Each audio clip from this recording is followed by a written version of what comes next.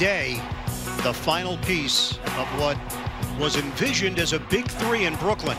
James Harden, the Beard, the newest member of the Nets. Tonight, the Nets are at Madison Square Garden. Kevin Durant getting ready to participate in the second half of a back-to-back as the Nets try to keep their winning ways alive. The Nets and the Knicks, first of 3 meetings. We've got all the action for you right here on Yes.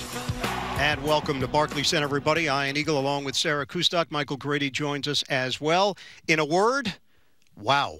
The Nets made a blockbuster deal today. They are the talk of the NBA. Sean Marks makes a move to acquire James Harden. Circles back to where we started. The talk about James Harden began with Brooklyn being his preferred destination, and now less than 2 months later, here we are. All right, let's take a look at the deal. The Nets had to give up a lot to get James Harden. Houston, one of the teams involved, they acquire Victor Oladipo, Dante Exum, Rodion Kurucs, and a host of first-round picks. The Cavaliers, they acquire the Fro, Jared Allen, and Taurean Prince, and Caris LeVert is on his way to Indiana along with a second-round pick. Nets head coach Steve Nash, he can't discuss the specifics of the deal until everybody passes their physicals and the league okays the trade, but he was asked about coaching superstars together. You know, I always talk to our players about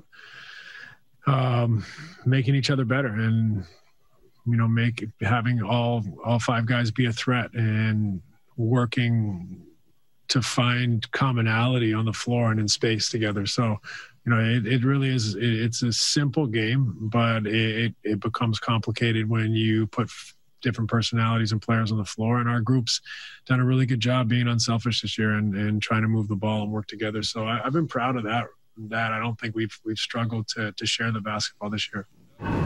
Sarah, as the smoke clears, what do you make of this move? I first want to pay proper respects to those players that are moving on, in particular Jared Allen and Caris LeVert. They helped lay the foundation that has this Brooklyn Nets organization where it is. We certainly will miss them and wish them the best. But when you're talking about James Harden, this is a superstar league. The Nets have not been shy about the fact that their goal is to win a title. No. And by this move, it is about winning now. James Harden has led the league in scoring the last 3 seasons. He's a former MVP. You pair him along with Kevin Durant, Kyrie Irving, 3 of the most potent offensive talents in our game today. This is going to be something special to watch, and I know we're excited for it. A lot to talk about. We're getting you ready for a tip-off tonight when we come back.